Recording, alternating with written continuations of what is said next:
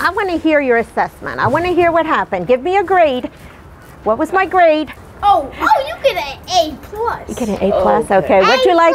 Okay, thank you. It's now been 2 weeks since Nichelle Watkins shared her story with Project Baltimore. They didn't want to leave, of course, and that's normal. And in those 2 weeks, her life has changed. Do you have hope? I do. I do. Did you have hope before this? No, I didn't.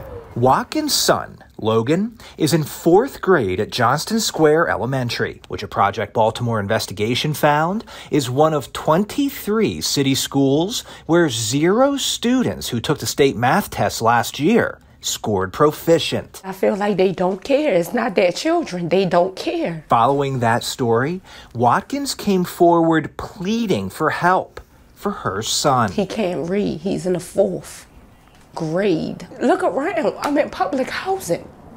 I can't afford no $1,000 tutor from Sylvan, but that's what he needs, a tutor. He actually read the paragraph the first time. And that is what he now has. I have so many people reaching out. I mean, it's been crazy. Watkins' story triggered an outpouring of support. Numerous tutoring services, including Sylvan Learning, contacted Watkins offering free tutoring for Logan. 2 viewers came forward, each offering $1,000 to pay for tutoring services.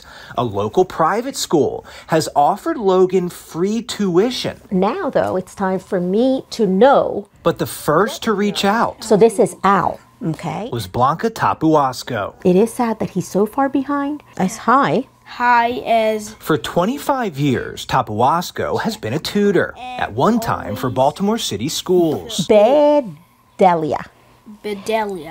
Just notice that the word bed is there. When she saw Logan's story on Fox 45, she immediately offered to help. After assessing Logan and listening to him read, I have him at a 1st grade, definitely kindergarten for math, okay? Once a week through June, Tapuasco has agreed to tutor Logan for 1 hour in math and reading. A. E. It's sad to say this, but he's not the one who's failing. It's someone didn't spend time enough to give him what he needs.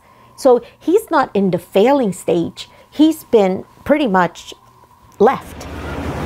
Baltimore City Schools has a budget of $1.6 billion a year to educate students. Because now you know that A-L is pronounced Al. Tapuasco is tutoring Logan for free. So it is hope, because any improvement that you can make is a step for him forward. Why couldn't the school system do for Logan what you're doing now? They could.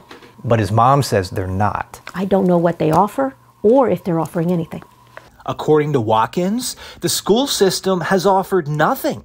She says no one from Baltimore City Schools has reached out. Not the principal, not the school board, not the CEO, no one. She hasn't heard from any of her elected officials in Baltimore City either. Something must be done. But some in Annapolis have taken notice.